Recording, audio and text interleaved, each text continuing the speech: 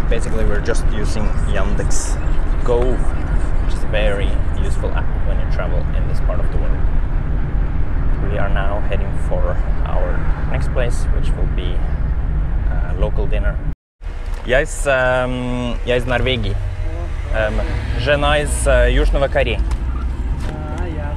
Что, как у нас, нравится? Еще раз? Как у нас нравится? Погода какая? Жарко, да, наверное? Это слишком жарко здесь. Это 40 градусов или что-то вроде, да? Больше. Больше? Это ужасно. А вы из Ташкента, да? Да. Классно. Очень понравится город. Да? Очень, да? очень классный город. Да. Очень красивый арт. Есть такое. Да, и большие базары. Нравится. Сколько вы здесь? Где побывали? Мы поедем обратно через 2 дня. Уже был несколько дней. А завтра поедем в Самарканд. Это план. Только день. Только туда и обратно, в тот же самый день. Утром поедете, вечером приедете. Точно.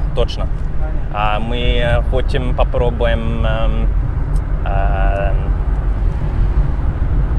не знаю, как сказать, быстрый трам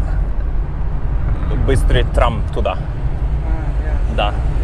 Да. Черваки побывали? Черваки? Нет. Нет? Нету. Это рядом? Это 60 километров. Это дамба, которая собирается. Вода же есть, вот эта дамба большая. Там курортная зона. По интернету посмотрите. Может, если у вас денечек, свободное время будет, надо туда съездить. Классно. Там очень классно. Да, классно. Как называется? Чарвак. Да. Понятно. А Мырсой можно. Это рядом. Есть канат очень большой. Это... можно поехать. Классно. Это на восточной? Это, знаете, часочек, наверное, максимум 1,5 отсюда, с Ташкента, наверное. Понятно. Классно. 1,5 часа, километров 60. На машине час-полтора вот так. Туда можно поехать, посмотреть, покупаться в пляже. Классно. Это очень близко.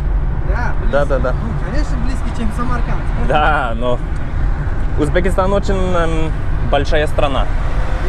Очень большая страна. Мы хотим поехать в Бухара и Киева и такие известные города. Но я думаю, что времени нету. Там просто исторические места много. За счет этого много кто туда едет. Да, только был в Ташкенте. Да, и завтра планируем в Самарканд. Понятно. Да. Самолет поедете или что? Это самолет. Самолетом. Минут 40 туда поедете, а обратно. Да, точно. Проедете. Точно. Ну, может быть, есть время. Давай посмотрим. Да. Если время будет, вот в Чевак тоже съездите. Там очень классно. Классно. Там только места, отдыхающие места. Да, отдыхающие места. Да, это? Классно. Сейчас на плов доедете? Да, это план. Самые известные блюда в Узбекистане, да? Национальные блюда. Это национальные блюда. Да. Я пробовал плов раньше, когда я был в Казахстане и Кыргызстане. Там не так, у нас самый такой плов. Точно, да. Это услышали тоже. Пожалуйста. Это здесь? Да. Отлично. С вас 8700. Спасибо огромное. Всегда, пожалуйста. Да. Ну, нормально. Нормально. Спасибо огромное, брат. До свидания. Here, right? Yeah. Здравствуйте. Можно здесь? Спасибо. Один бешбермак и плов. Отлично. Это кумыс или? Это айран. Это айран. Это кефир. Это кефир. Süzme, pastane, Понятно. Ну, понятно, понятно. Also, we can choose what we want here. Oh, really? Yeah, One thing? we can choose whatever. Actually, But it's too much for us. it's too much. So this is ayran, this is kefir, this is yogurt, this is juice, and salad. If you want a salad, but do we need salad? Do we need? Я думаю, что это слишком много нас. Не надо, спасибо. Не надо. Так, какой сок надо? Напитка. Компот, айсти, мохито, тархун. Есть.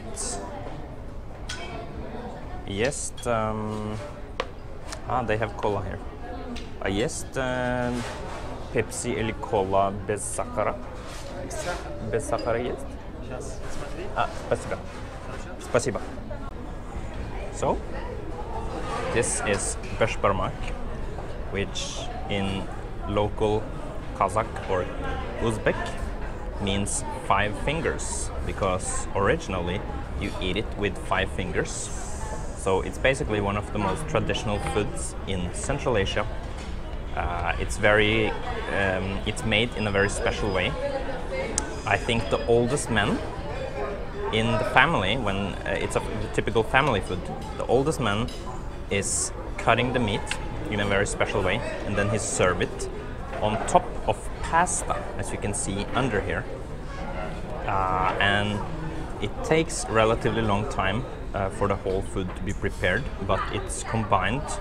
So it's pasta and horse meat. Horse meat is the main ingredients.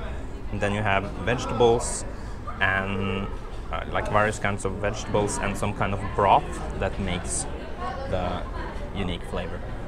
I think it's the national dish of Kazakhstan mainly because Kazakhstan is a horse country, it's a steppe landscape, but it's as widespread in the other neighboring Central Asian countries as well as Kazakhstan.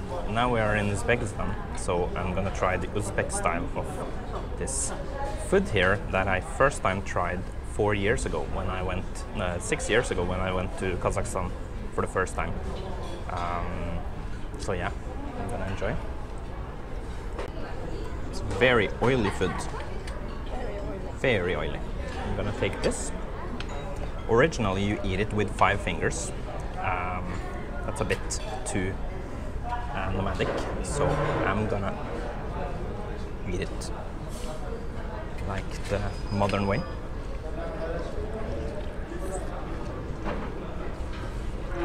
That was the pasta. Then it's the horse meat.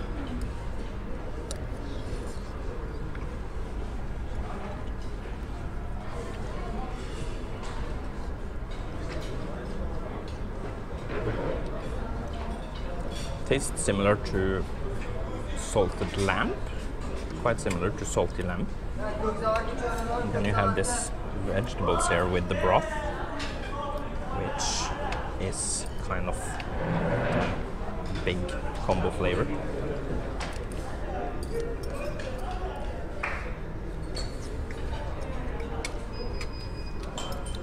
It's very difficult to eat it combined because I feel it's just slipping away from your fork and spoon. It's very good. It's perfect food if you like salty food. And if you like meat, especially lamb, Beshbermak is perfect. And it seems like you have different part of the horse here. So let's see if it tastes any different.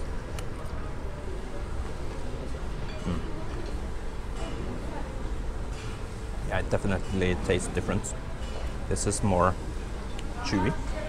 This is more... It's similar taste to lamb. This part here, which looks like sausage kind of, is more chewy. Then the pasta is just, it's just pasta. So we're gonna enjoy this meal here, and then I'll talk to you guys eventually. So we finished our meal. We ordered plov, 1 portion Beshbermak, and a big 1.5 liter of cola, and totally that cost 112,560 Uzbekistan, and it's just quite bizarre how large this sums becomes, because this in total, according to today's currency, is equal 10 euro, which is extremely cheap, and yet you pay with such a crazy sum, because Uzbekistan has been through a high inflation. And actually just a few years ago there was quite common that tourists went to Uzbekistan. When they came to Uzbekistan, they went to the black market to exchange foreign currency, especially US dollar, and then they got double the rate back from the black currency guy. Now the government put a stop on it, so when you exchange, you can easily do it in ATMs. You can withdraw money from ATMs and it won't cost you that much compared to before.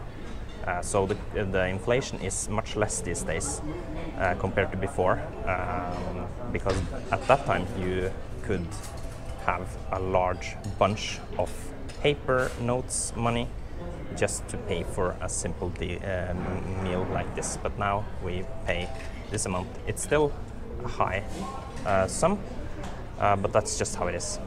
Спасибо.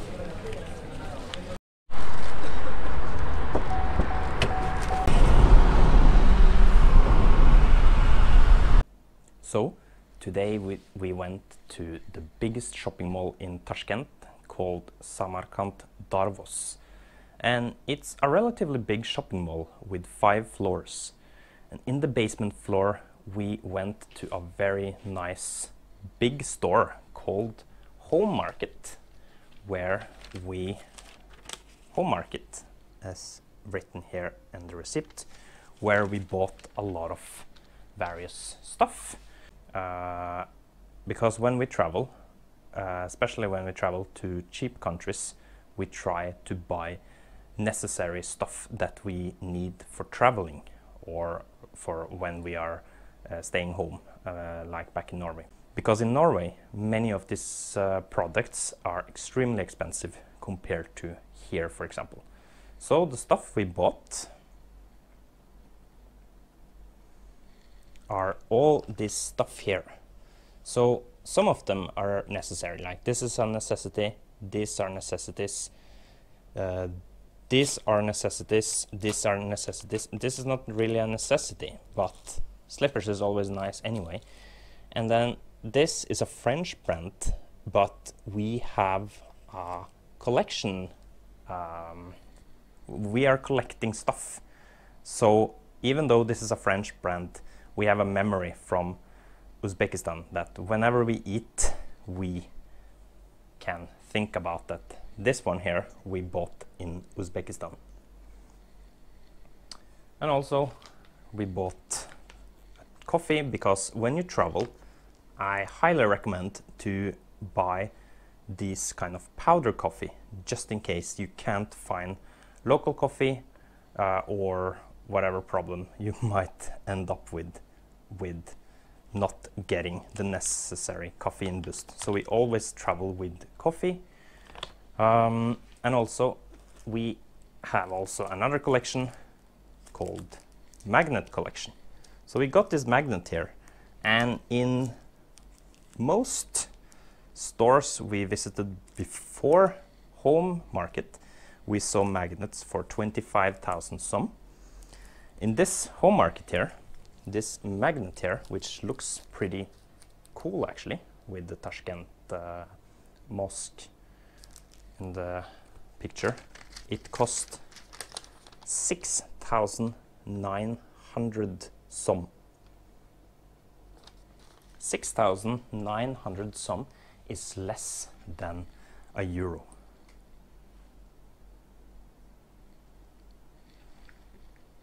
See? It's 0.63 cent. That's extremely cheap for a magnet. All in all, this stuff here in the home market costed 305,000 some. 305,000 some is equal 27.9 euro or 28 euro. This is extremely cheap. In Uzbekistan, they have a very high currency because of the inflation, so don't be surprised if you need to pay a lot every time you buy something, or if your wallet becomes very full because you are basically carrying around a bunch of notes all the time. And also, I forgot to show you this cheap shampoo here. It's just a shampoo, but it costs 0.8 euro for 350 milliliter. It's very cheap.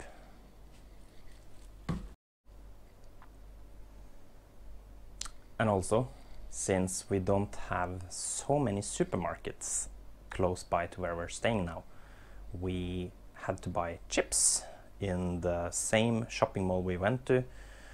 Yeah, we have a small kiosk close by, but it's very poor selection. So we bought these kind of products here, these chips here, and this Russian style cake here called Alyonka in Carrefour, which is also one of the biggest supermarket brands in the world. Yeah, so we went. Yeah, so we went to Carrefour, one of the biggest supermarket brands in the world. We saw it in Yerevan and Dubai, and now in Tashkent. And the total price of all this stuff that we bought here was 63,300 Uzbek som, which is almost 6 euro, which is very cheap for all this stuff here. If it was in Norway, you could buy maybe 2 of this for the same price. We got Sorland chips, how much is Sorland? Sorland's chips is the cheapest chips. You can get it for 20 actually, 20 Norwegian kroner, like And 2 euro. Then you get Or yeah, exactly. But that is because it's local brand. And also we had a big plan tomorrow to go to Samarkand, but since we're leaving Tashkent in just 2 days and go back to Europe, we were a bit unlucky because we hadn't planned well enough to buy train tickets beforehand from Tashkent to Samarkand and back again on the same day, which was the plan. But when we went to the train station, the main train station in Tashkent, they didn't have any more tickets for tomorrow. So what you should do if you decide to go to Samarkand from Tashkent, and if you want to avoid ending up in the same unplanned trap that we ended up in, you should book your tickets at this site here, which is basically the official website to buy train tickets in Tashkent. And Tashkent, Uzbekistan in general, they have bullet trains, which are like these super fast trains that can get you from Tashkent to Samarkand and further to Bukhara in less than 2 hours, or from Tashkent to Samarkand in less than 2 hours. We didn't book our tickets in advance, so we went straight to the office because we were thinking that this would probably be an easy buy, and that we would most likely have our tickets until tomorrow's train ride. That was not the case, because you actually need to book your tickets in advance. So idiotic of us. We'll see what we will do tomorrow. We haven't planned yet. We have our last day in Uzbekistan tomorrow, so we will make the best out of it.